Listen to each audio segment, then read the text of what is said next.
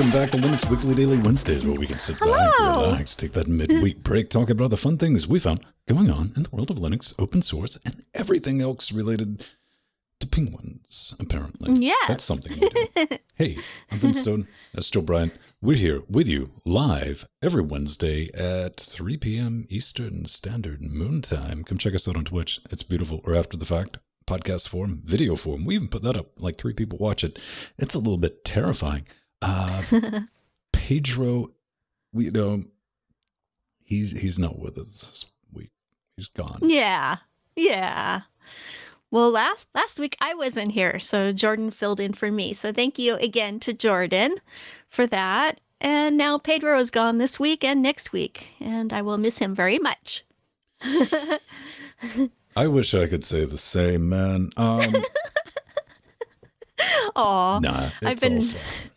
Yeah, and I've been really enjoying watching CES coverage this week, especially finding out that the AMD booth has a Thelio by System 76. That was pretty cool. That's kind of neat, wasn't it? I'm like, oh, yeah. Okay, I can look over the wood, and I'm like, it's not bad. Everything is great about that box until you get to the ports on the back that are machined into the case. I'm like, oh, that's only ever going to work with that motherboard. Ever. Oh, yeah. They are working on that, on modifying it. Well, they could just go back to using a backplate. Like, yeah, I think the computer. But hey, man, I get it. It's a style thing, form over function. All that beautiful stuff. Not a lot going on. Just been sitting back, not getting anything done because I've been watching and kicking some coin too. A few shackles in the direction of Games Done Quick. They're doing their marathon. They're on Twitch. Yeah. They're doing a little battle for cancer. And it's always good to help those lot out. And it's entertaining to watch stuff that just breaks my mind. I watched a really good Fallout 4 where they've just decimated that poor game to such an extent, and it made me happy. Then they do classic games, like Castlevania and stuff like that. So I think it's pretty neat, pretty good. Very times. Cool. But very cool. But last week and the week before, we were talking all about, end of year review stuff. And it's like, this is what we got accomplished with our project and this project. Now we have to do the 2020 predictions, because that's definitely going to be a thing. Starting off. Oh, yes. With a GIMP. Yeah. Big one. GEGL 2019. So, I think the really important thing in this one, it starts off with something they talk about, which is lessons learned, because they realize that, while the GIMP, through 2019, 2018, when they were making regular updated, just regular updates, rolling them out, they were not making it into the stable branch. And yes. They noticed that some of the contributions were drying up, code contributions, and it kind of made the project look stale, because you were seeing, okay, this is my one version and I haven't got a new version in 2 years and all that fun stuff. It makes sense. If you're going to contribute code to a project, you want to see it in use by people. So the big takeaway from me was that, going forward, they're going to be pushing out stable releases on a more regular schedule. And they got a bunch of stuff in here about tools and stuff like that, man. Yeah, well, there's been a lot of really good innovation in the GIMP, but yes, it hadn't been coming to stable branch, and now it will, and that is just wonderful. And another thing you can do is contribute to all aspects of GIMP development and help out by doing code, UI, UX design, creating plugins and effects, and yes, even help with documentation. They always need that. And one of the most important aspects to helping the GIMP out is just to create artwork in the GIMP and tell people about it.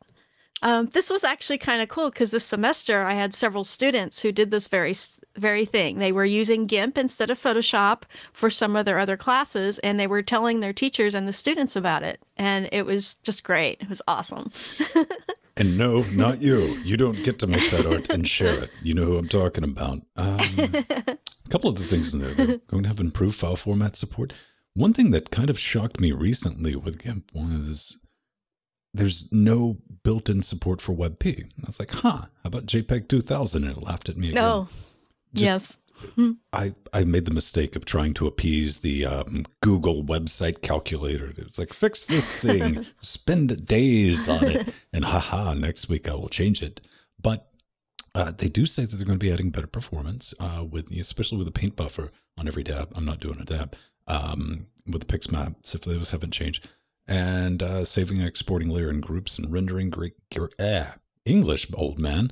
Grayscale workflows are going to be a lot faster thanks to changes in the Babel library. That's pretty cool. Just such an awesome project, man. Yeah, it is. This year they nailed it. They with the user interface changes and the speed and all the little UI UX changes and everything under the hood has been, redone and reworked, and the Gaggle library is awesome. Well, we don't have Katie. Well, we do have Katie. We don't have Pedro here, so I can't throw it to him. You'll come in a close second. Yes. So the KDE roadmap for 2020 looks bright. Here are some of the features that we can expect to see, are likely to see, and possibly will see this year.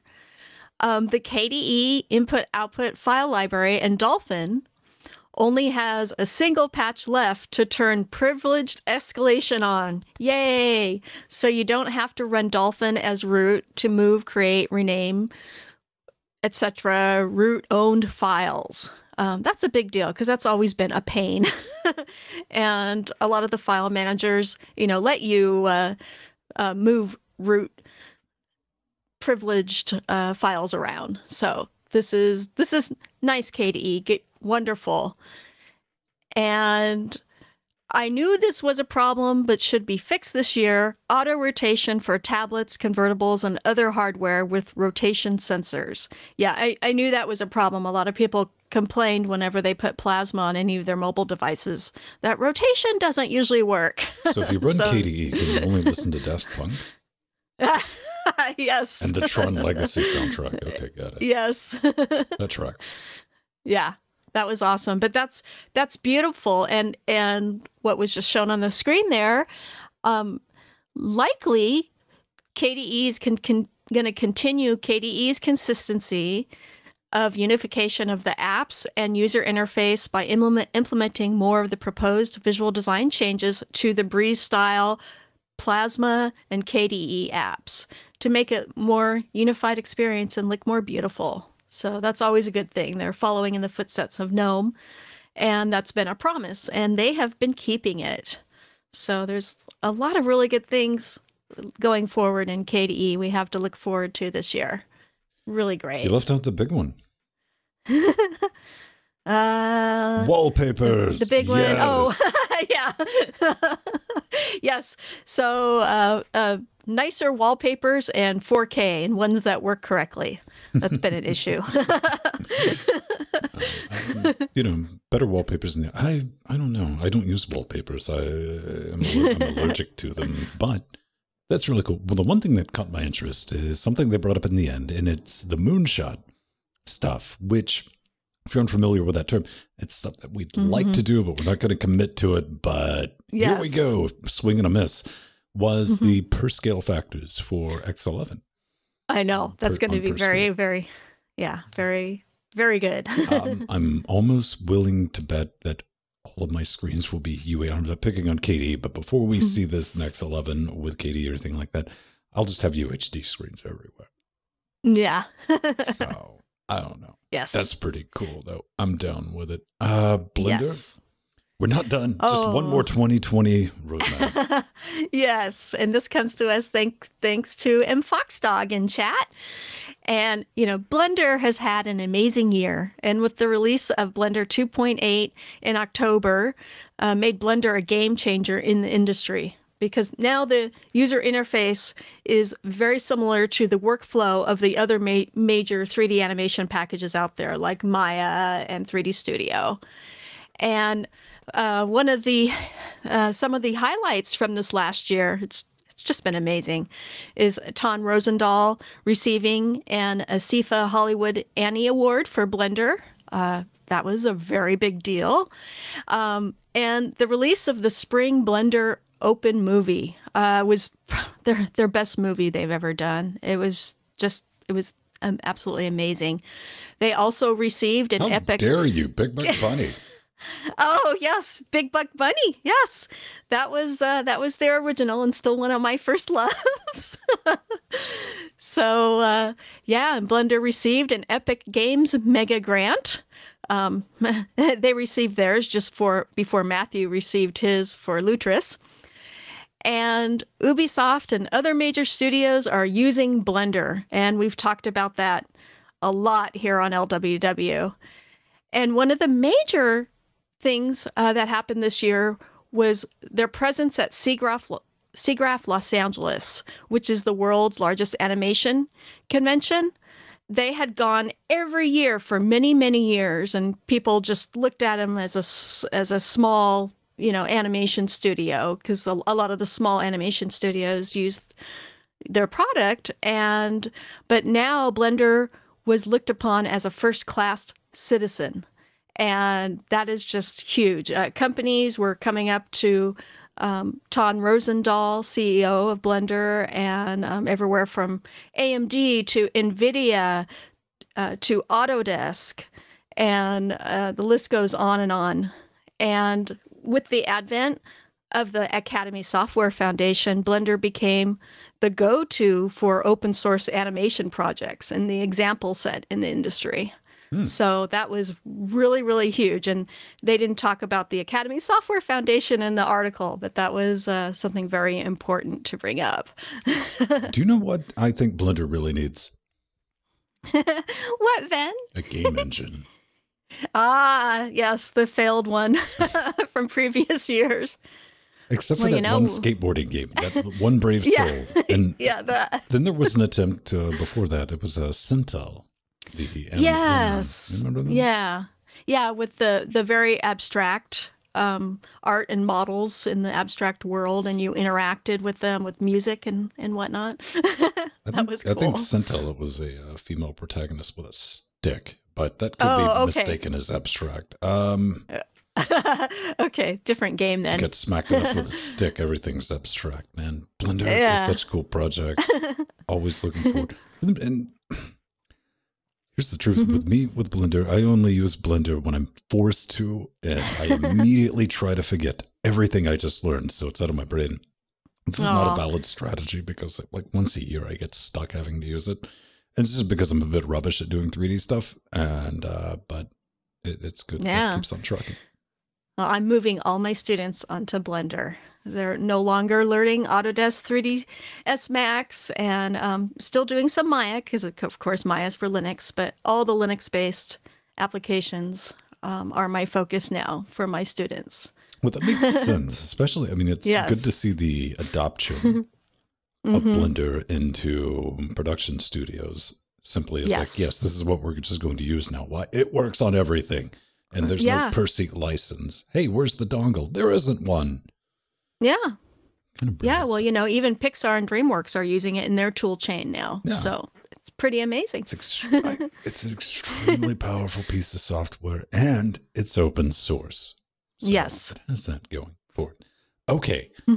That's our predictions from everyone with the roadmaps for 2020. Let's talk about something a little more entertaining. Killing your laptop. Just not the way you expect, man.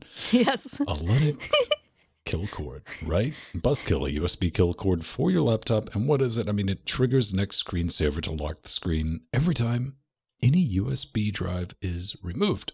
Now, you could set this trigger to do various things like shut down or, just lock it or drop to a TTY or something like that. Here's a nice little demo for everyone watching the video version. Yes. Done. And that's neat. See, that's a good way to do it, with like a USB to a magnetic connector. Yes. Yeah. Very smart. But how much is this going to cost, man? Because this is something you get to brew for yourself. Yeah, and all the parts can be had for $20 to $45 depending on your needs and what size flash drive you get and how much the cable is. So, I'm sure if you go to AliExpress, you can get everything for $20. So that is definitely a thing. It's pretty cool when you think about. So the principle of this is you're going to take a USB cord, hook it in, but then you're going to have the other end of the cable attached to your persons. Yes. Yes. In theory, we all know this ends up with your laptop on the floor. Yes. There's that. And the other worry I had is that I might forget that it is hooked up to my laptop and accidentally activate it myself by moving away or just like by going to the bathroom in a public place. Like Starbucks. Well, if you do that and you come back and the worst thing that's happened is you've forgotten your password, you have larger problems like early onset Alzheimer's. But yeah. I just thought about like how many devices I've picked up that were still attached via USB to, and it just that little mini USB has pulled staggering amounts of weights and other things loose, and I'm like, whoa, okay, yeah, that would happen. That's the thing. I like how he has set it up with it worked better with a magnetic connector because that would help prevent the going zooming across. But I think it's very neat.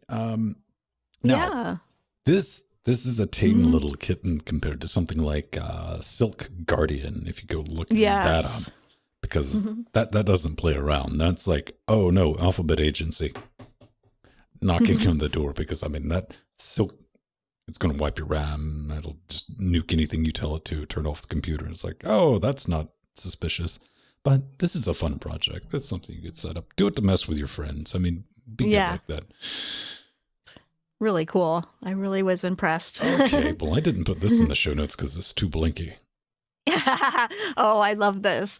This is Chafa. Chafa is a command line utility that converts all kinds of images, including animated GIFs, into ANSI Unicode character output that can be displayed in a terminal. Yes, remember the BBS days. Yay, that was... I love those days.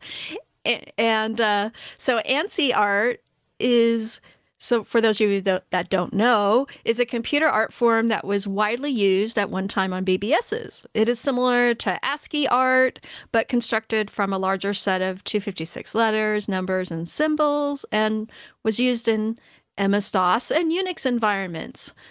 And it's what's really cool is Chafa is actually a very highly configurable and supports alpha transparency and multiple color modes, including true color, 256 color, 16 colors, and simple FG/BG color. And as you can see, it's far more complex than let's say ASCII, which is can only be just a few colors, either black and white or several colors. So, but I had fun converting and running a unicorn GIF to 256 color, 16 and 2 color output. And it worked really, really well. Actually, it was amazing how fast it is. It's really instantaneous on today's computers. And I used to wait quite a long time back in the 386 days to convert my artwork to ANSI graphics. So believe it or not, it used to take quite a bit of time to convert to these formats, but not today. So it'd been a long time since I played with ANSI. And this utility was just so much fun. I enjoyed it a lot and will enjoy it more. Hipster. Yeah, well, I do enjoy running the CACA and AA lib on Linux, and this is another way you can do that. Did you take a break from watching Star Wars and ASCII? Yes. And this time I decided, I want more colors, more characters, a little higher resolution in my terminal. See, I definitely grew up around the same time, and you know what? I don't miss any of it. Like, nope, I'm good. Oh, 256 I used to love creating. Palette. I'm like, nope, don't like that. Nope. I used to love creating ANSI artwork in BBSs, and I used to bring it into my animation programs back in the 80s. I 100% like understand the skill, and I've definitely watched my fair share of like BBS docs of like ASCII art. That I don't have a problem with. That took time. That took skill. This is cheating. It is kind of, yes. But it's fun. It's still a cool effect, man. It is 100%. So, if you want to be like the Uber hipster and like the ASCII art generator is not enough for you, man, you can measure your bandwidth in the terminal with this handy bandwidth utilization tool, which is just called Bandwhich. That's what I like. Yes. It's not like the Broodwitch. It has tomatoes that you don't have to eat. But Yeah. check it out, It used man. to be called Witch. So- I like it, man. You know, it's a CLI Yeah, I like it better. utility. It's going to display your current network utilization, and it will show connections to remote host names. It's also going to attempt to resolve IPs by those host names via reverse DNS. That's kind of cool. I mean, it's available for Arch, Mac, other Linux flavors. No, I'm not going to install it through Rust. Ha, no. There Yes. are pre-built binaries for it. I don't know. Do you ever run into situations where if I'm going to be on the command line looking at bandwidth, I'm using something like NetHog. Okay. I guess this was like Yeah. just like a quick tool. But like, what's eating all this? Yeah. It's kind of like HTOP or TOP for networking, which is really cool. There's NetTop. Yeah. Yeah. NetTop. And that was that's the one I'm usually using. So that's a thing too. With that stupid router I picked up, I don't have to mess around with this peasantry anymore. I have it generate graphs for me on a weekly basis, which I never look at. I just set it up one time to make it do it. I was like, this thing generates graphs. What? Okay, do it. This is a cool project. If you're curious, give it a look. Yeah. Yeah. Yeah. Okay. Most definitely. It was really cool. So I get a continuing series that I've been working on. Yes, you do, Ven. It's awesome. What was my original name? What did you call me initially? What was my Christian name there? Ven Stone? I mean, Vin. You got confused? No. Mitch? Is that what we were No, going for? I didn't say Mitch. Back that tape up. I might have said Ben, Ben? but I All meant right. Ven. All right. Ben? Do I look like a Skywalker? Yes. Yes, you do. Okay, check this out. I made a thing, which I do every now and then, to try to like share some of the knowledge. And this one's not necessarily Linux 100%, but these are some tips and tricks that I've picked up over the years about if you've ever done any type of recording, be it Hi Gandalf, with anything really. I mean, you might run into a nice little thing called a 60 hertz hum, a ground loop, that little zzz in the background. So in this, I'm going to walk you through a couple of things that don't work to get rid of hum versus two things that are wicked cheap. No, come back. That will. Basically a ground loop isolator from Pile, which is, it's non-powered. You just plug it in, it works. And Adium USB isolators, those are great. They get the job done, and where you can pick those up. That's kind of brilliant. Which will, Yeah. and if you're wondering, like, hey man, I don't know if I have like a 60 hertz hum. I see it a lot with laptops. They'll have it plugged in. Like I got my USB DAC, but when I'm recording something, or if I'm trying to listen to something, I'm hearing that. Easiest way to find it: unplug the laptop where it's running on DC. If it goes away, that's what you got. This is gonna fix it. And other stuff, just I've seen the list of like, well, why don't you use it? Never use a cheater plug. Cheater plug is a plug without a ground pin on it. That's a good way to get shocked. Don't do it. Also, I was just like, oh, well, run a ground cable to your water pipes. Just pick up something like these are like $12 to $14. They'll get you sorted. But continuing with this series, up right now for patrons, I have a new video and guide for doing something where you can record. And let's say if I'm talking and Jill's talking, right? Jill, pretend you're talking.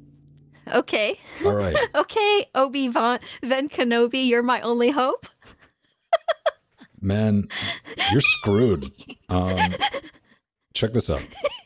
So we were doing with that, and let's say we were doing a regular recording, and that was just one stereo pair, and Jill's like, and like laughs, like, whoa, that's a bit loud. I need to take that down.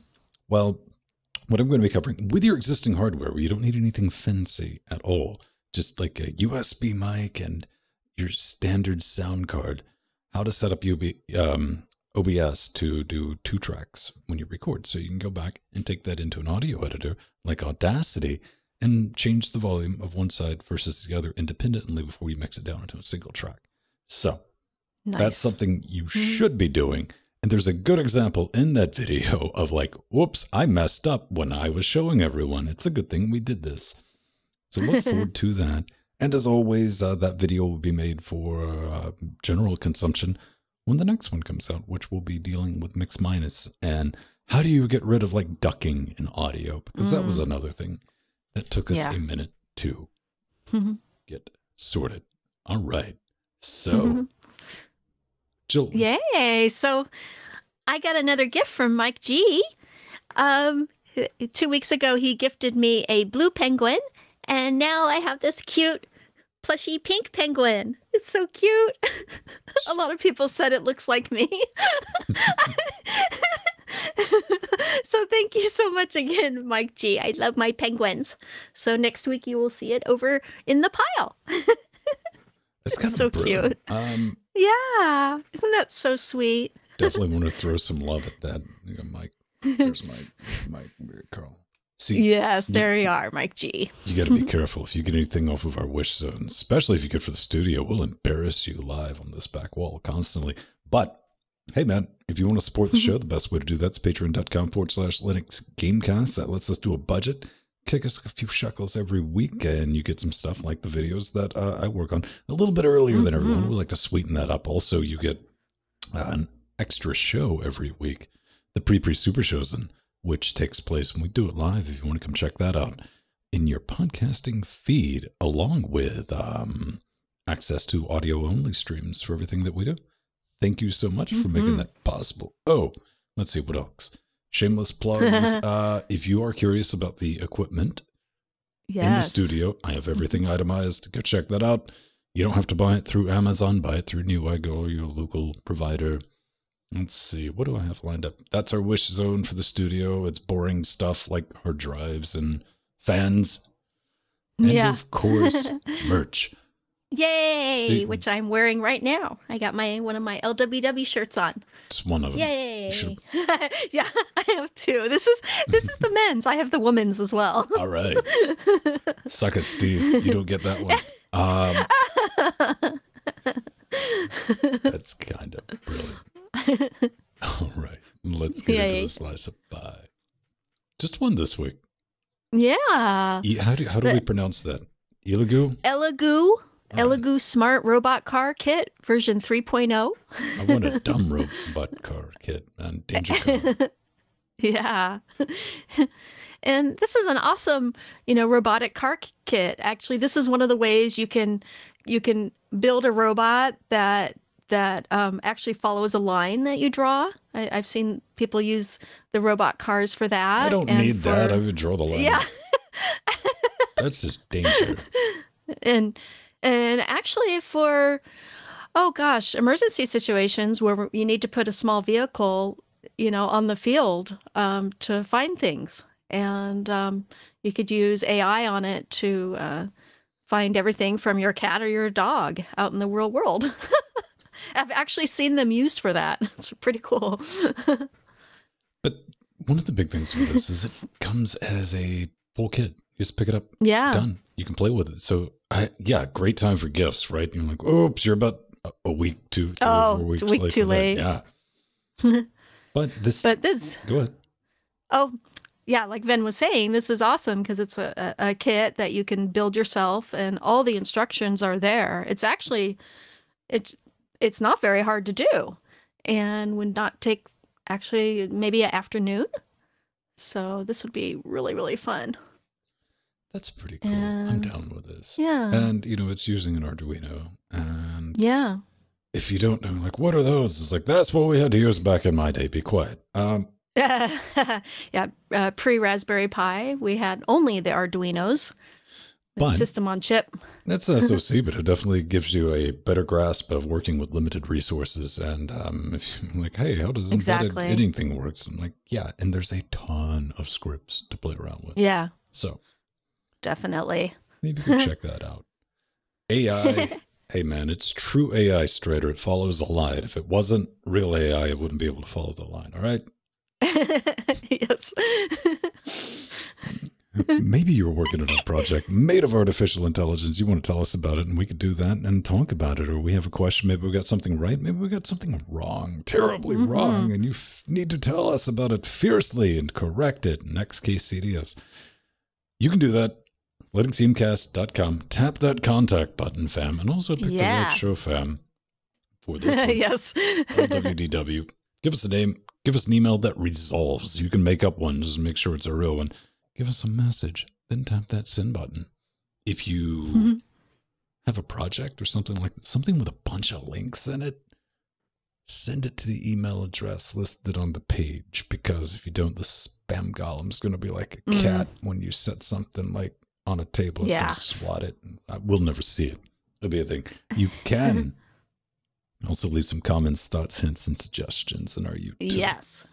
But do keep in mind, everyone else does, and we have over 1,000 videos, so I can open up like the comment section, and any given day, it's going to have more than I'm going to have time to read. So there's your warning. Jill, we do have a little bit. Yes, we do. So this comes to us from Tadley.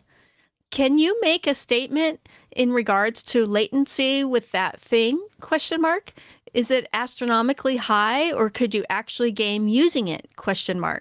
I've got a fancy KVM Windows guest set up with PCI pass-through for the GPU, and Looking Glass gives me a huge FPS penalty, and an HDMI capture card could be a workaround for that. Yes. Definitely. I don't have any experience with using Looking Glass GPU pass through. No, that's Windows like typing detected. Yeah. Here's the thing. I mean, if you're playing around with something like that, this is in reference to the USB 3 HDMI card. Yes. That I did a little bit of review on. It's like the stupid cheap one. It's like $60, right? And you don't expect a lot for that. But you get what you pay for, and apparently latency is an issue with some of the cheaper. If you see a $30 capture card, just let it go. Yeah, let it go. Yeah. The U3 HDMI cards, the one I did this video on, you can find it in that little list thing I posted earlier. It'll be in the show notes. Latency is nearly imperceptible with that. It's good enough to where you could play Rocket League through OBS. Without a deal. You don't notice it. I'm using it right now to send return video to Jill. This is coming out of a Blackmagic card, and it's getting captured into one of the co-host computers. So, I mean, it's near imperceptible. I wouldn't try to play Smash Bros with it. So, you know, if you're doing like Pixel Perfect or anything like that, don't bother with it. But for regular desktop stuff, you're not going to notice it. So... Yeah, and Ben, isn't the chipset very similar to the Elgato, or it uses the same chipset, but it's only $60? No, AVR Media. Oh, AverMedia. Okay. That was, I was poking and prodding with those. If you're going to use one, don't worry about it. Don't buy more than 2. I have 6. Yes. Yes, you do. We have backups. We have spares. That's something you want to keep in mind. Like if you're ever going down that route, if you just need one, you want to play with it, pick up something like that. If you're planning on doing like multi-setups, it's better to just pay the piper, man, and get some Blackmagic or Magewell hardware, which I totally avoided. It was like the flying spaghetti monster was teasing me earlier this week, Jill, because... one of those 4-port Magewell cards showed up, and those things are $900. Those are awesome. It was for $350. I didn't buy it. Nope. Oh, okay. I tried. I was going to say, not bad. No, that was the problem. If I bought that, I couldn't have like kept it. I'm like, I can turn around and sell this thing for $600 easy, long as it works. So I decided not to. All right, beautiful people. We're going to bounce out of here. Is Pedro going to be back next week? I don't know. Nope. I don't think so. Maybe, maybe not. Who knows? Let's find out. But until then, we're going to roll some credits. Huh? Okay. Maybe, if I can find them. Yay. And thank you to Lucifer Azazel for the follow and Sinise Omega for the follow. Thank you so much. Yes, Rip Pedro. And thank you to Venstone. And I'm Jill Bryant. And thank you to our wonderful patrons, our executive producers, and our producers. We love you all. And thank you for coming, being a part of our live stream and chat. We love you all. Yay! Just keep giving and giving, and it's amazing. It makes all our hard work worth it. Definitely. And I can't believe it's the 204th episode of LWDW. Amazing. Just remember, kids, thoughts and opinions expressed by Jill Bryant do not necessarily reflect those of Linux Screencast LLP. Yes, Ben. Okay. Bye-bye.